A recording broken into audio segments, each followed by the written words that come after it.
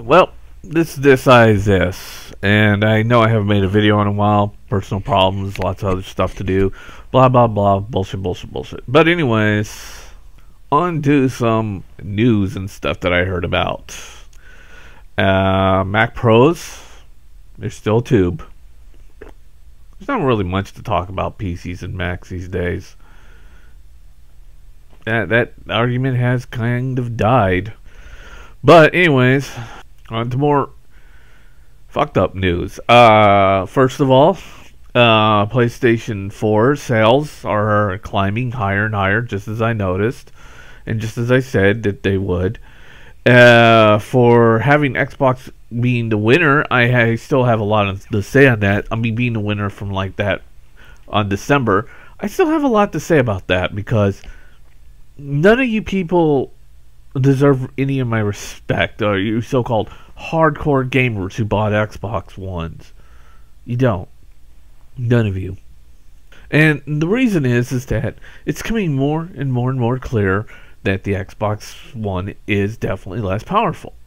Even though that when I looked at the models and the specs, the Xbox One was way less powerful, and especially within the GPU. And they made this thing cost $100 more than the PS4. And yet people still defend the Xbox One. Now, like I said, the Microsoft fanboys and the Xbox fanboys, I'll forgive them because they're just relatively stupid morons. And of course, you know, the whole resolution gate mess. Like I said, Microsoft used the cheap GPU, and anyone who looked at the specs would realize that. And what did you guys get? And what made you pay an extra $100? Fucking, this thing isn't even worth an extra $200 in my honest case. I think the Xbox One, if it came out at the price of close to maybe $300, yeah, I think it would have been more of a fair console. I mean, the Wii U is at $200, and for its specs, it matches. Even though everybody is all piping mad and saying the Wii U is underpowered, well, no, duh. Overpriced, you know, like unlike those 3.5 million morons who bought the Xbox One for $500 fucking dollars, and what do they get? A console that can barely even do half the graphics that the PS4 can do, and even a PC can do. And of course, you got Black Bond, rare.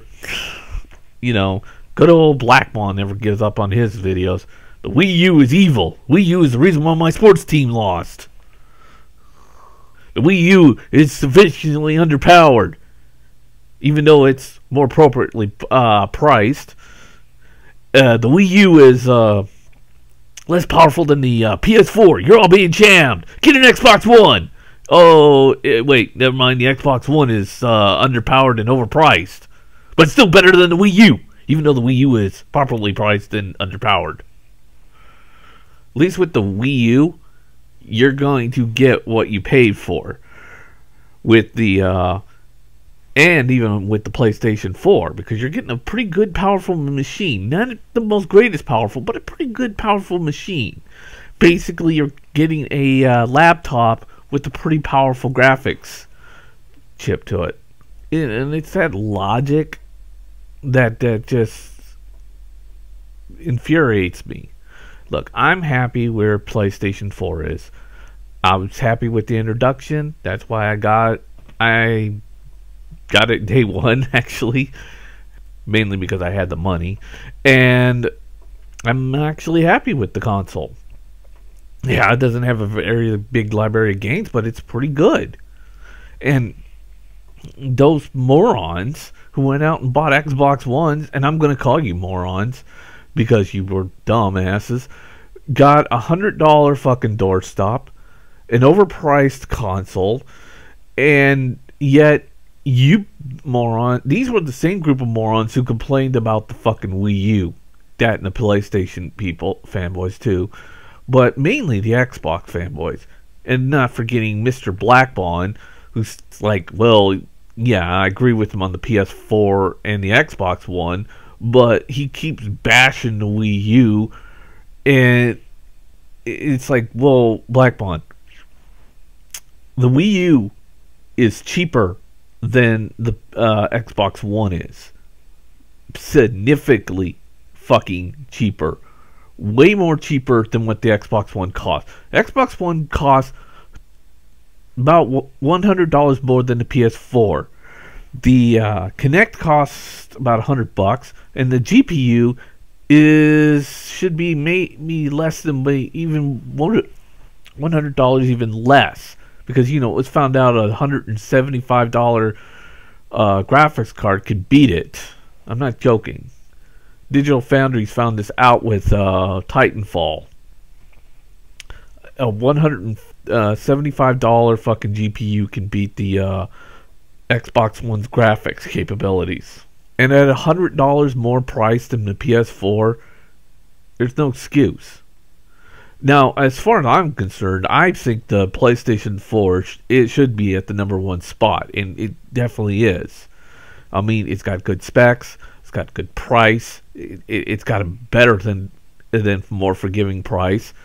The Xbox One is overpriced and should be dead last. And the sales plummeting, that's good news, because because moron bunch are beginning to find out that, that maybe trying to save their fucking achievements or the friends list, because, it crosses over from the 360, wasn't really such a great idea.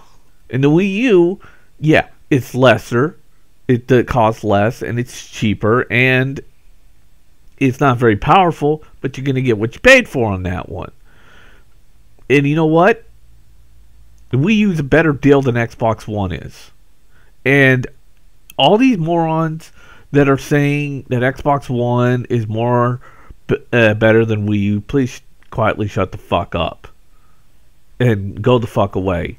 Because it's becoming more and more noticeable that the Xbox One is significantly way overpriced now.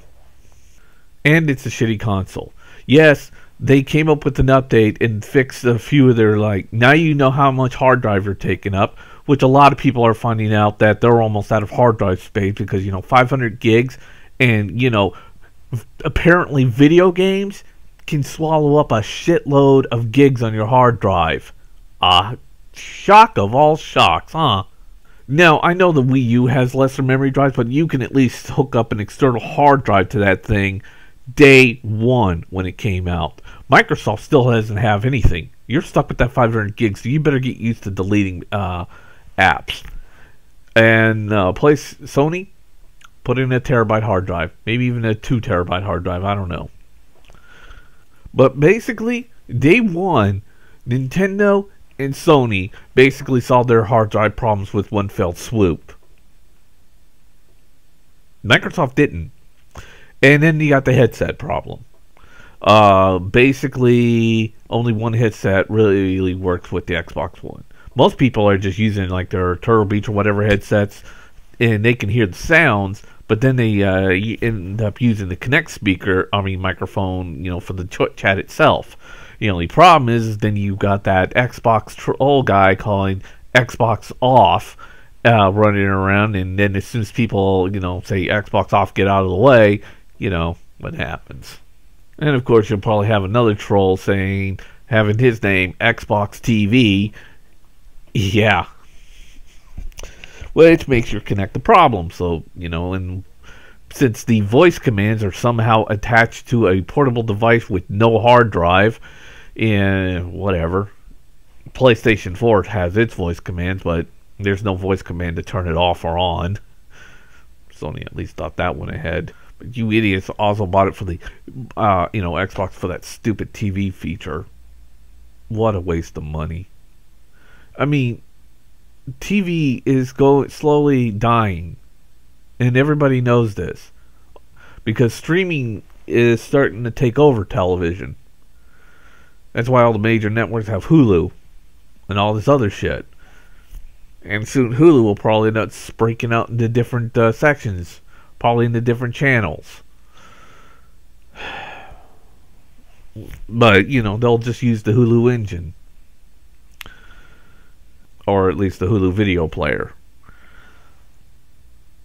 But yet, people still buy into this. I mean, I watched an hour-long video of this guy talking to Blackbuster Critic, saying that how valuable the Xbox Live is. And I get into this conversation, too, with real-life people. How you have to pay more to get more from Hulu and Netflix and all this other shit, which doesn't make a lick of fucking sense. And that's the other thing that pisses me off is these people, and you literally do believe this. I've actually talked to people in real life, and both online. The first person who brought this into light was Samuel the Tech Geek, and I hear it over and over and over again, almost like it's a fucking broken record. Xbox Live, if it was to go away, that by next morning, they said that the entire online gaming experience would die.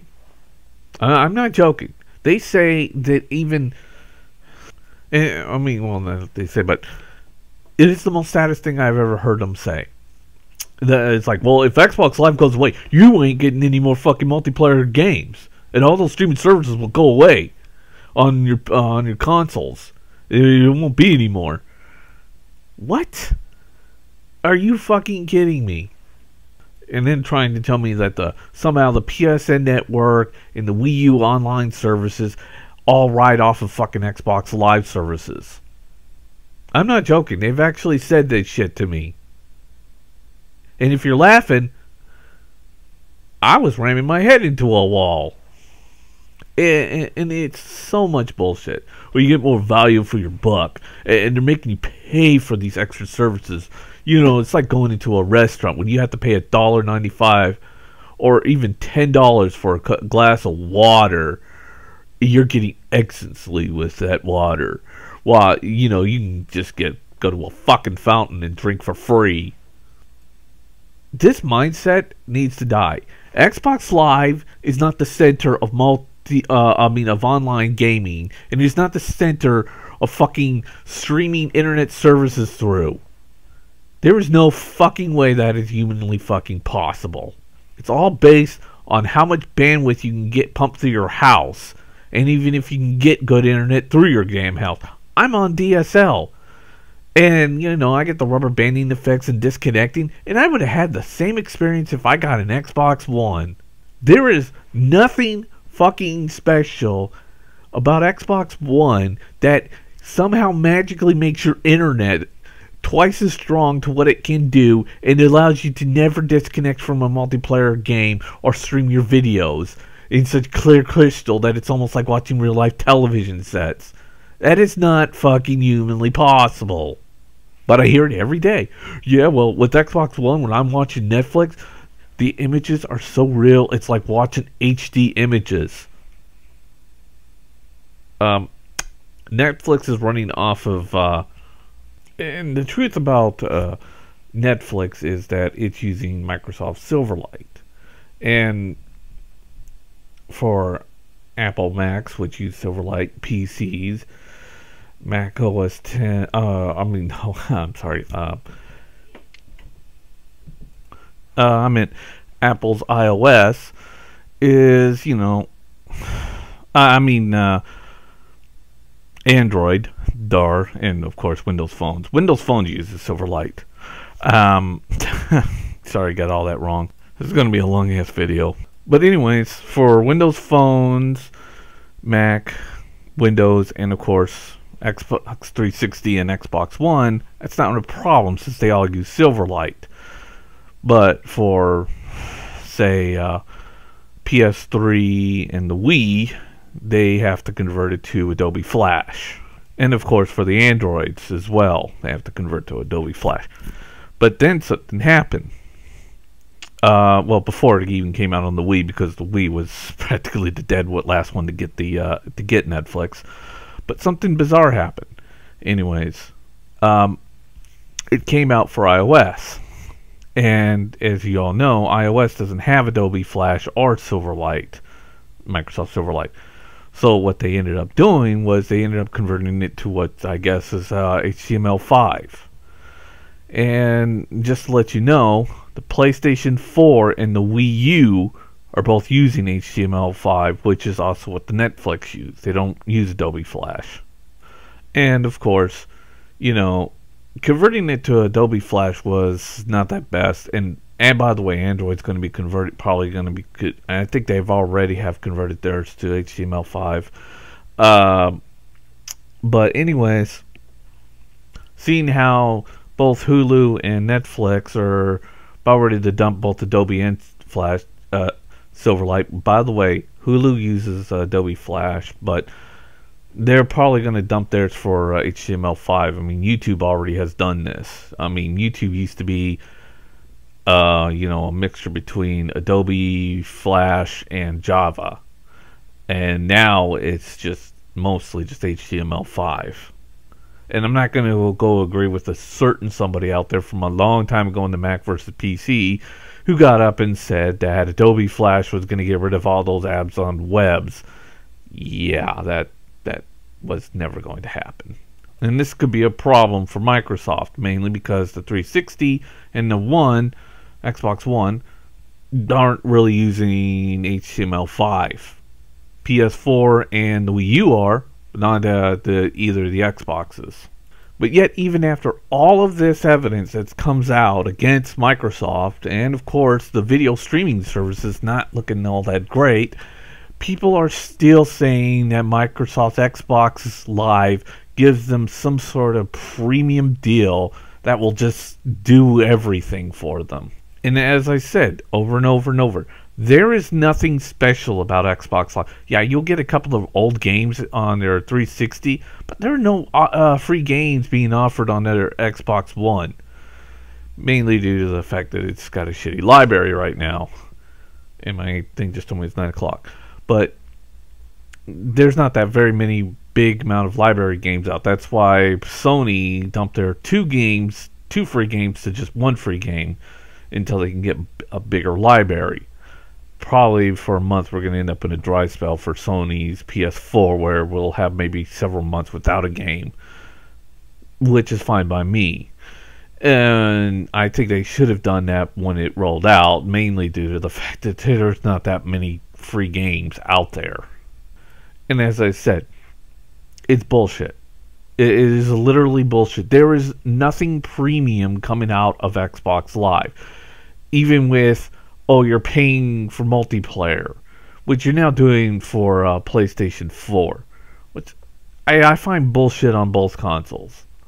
But at least with Sony, I can still get all the video services for free, and the free-to-play game the free-to-play games, so the MMOs. I don't need a PlayStation Plus account.